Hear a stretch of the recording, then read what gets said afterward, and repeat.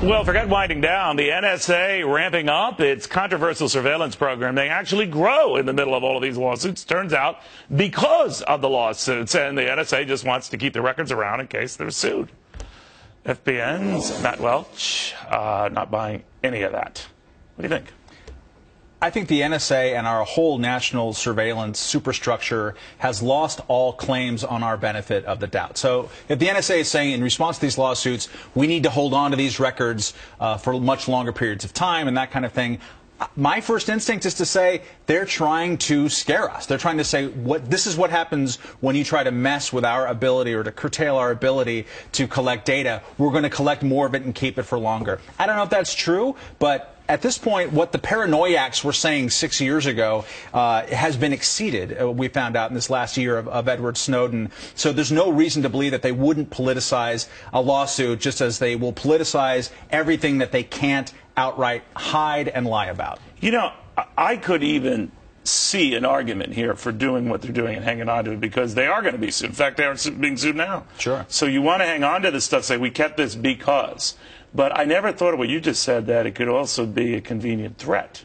Well, as other people have been pointing out, the Electronic Frontier Foundation, you know, they started suing them in 2008. The ACLU has been hitting them with lawsuits whenever they can. They're only now, in 2014, kind of the week after Rand Paul and FreedomWorks file a lawsuit against them, they're only now saying, well, now that means we have to hold on to these records for longer. It kind of smacks of, it's a public relations campaign more than it is a records-keeping thing. But yeah, it could be completely legitimate. I'm just saying they have lost the benefit of the doubt. When James Clapper is looking in camera and lying about it, and then, you know, whether they're spying against U.S. citizens, and then trying to say, well, I had to do it that way because otherwise people might get suspicious. When the President of the United States, when the attorneys general, the last couple, have all lied about these programs, we don't have any reason to believe what they say on their face value. And, you know, going on what they said in the beginning, that is, even the President, when these first came to light, that he didn't know a lot of this stuff was going on, then methinks that these spies are running amok and doing their own thing.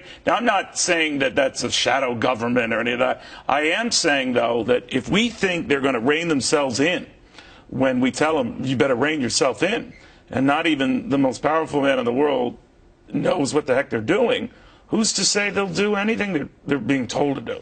Exactly. Ever since World War II, ever since 1948, actually, national security became a reason for secrecy. So all that a military or a surveillance outfit had to say to cover its own behind was that, I'm sorry, this hits close to national security. We can't tell anybody about it. Can't tell the FISA court judge, can't tell the president, can't tell anybody about it. Do you actually believe that when I heard the president say, well, I was not aware, paraphrasing it, that a lot of this was going on, that worries me insofar as the guy who knows presumably the president knows everything that's going on, right? Exposed to all of this stuff. And if he is unaware, then you do have an agency running amok. Of course, you don't have anybody who's in charge. What is the NSA's budget?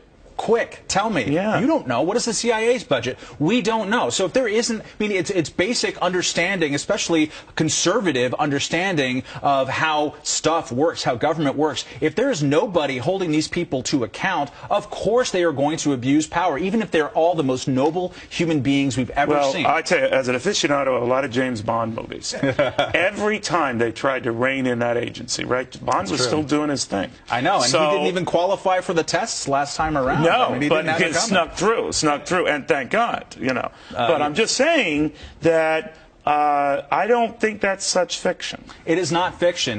You have unaccountable organizations that are incentivized just by the power structure to grab ever more power, because who is stopping them? What is the break? That's why what's happening right now is so important. The public is becoming the break. People like Justin Amash, people like Rand Paul, and a lot of Democrats, they are becoming the break. And it's very important when we can't trust these people anymore to say, hey, look, you have to justify what you're doing and tell us the truth for once. And until you do, we will cut back funding, we will cut back power. If need be, we will actually stop this organization from existing. Well, good luck with that. Yeah, Matt, by the way, a part of the Troika, that great show, The Independents, they will put the fear of God into you. You'll go, you know, you're going to bed and say, yeah, I'll have a little snack and all that, and then you'll just say, oh my God, I'm going to die.